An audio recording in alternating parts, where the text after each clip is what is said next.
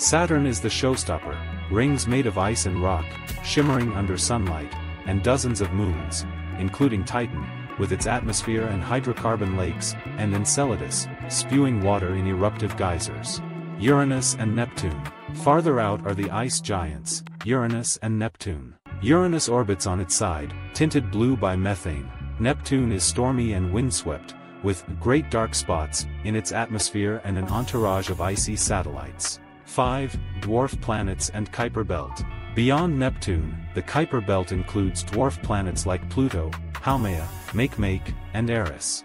These bodies are remnants of the early solar system, orbiting in distant echoes around 30 to 50 AU from the Sun, even colder than Uranus or Neptune. 6. Oort cloud and interstellar boundaries. Far beyond lies the Oort cloud, a shell of icy bodies extending halfway to Proxima Centauri, the nearest star. Most explorations, subscribe to Core of Space and keep exploring with us.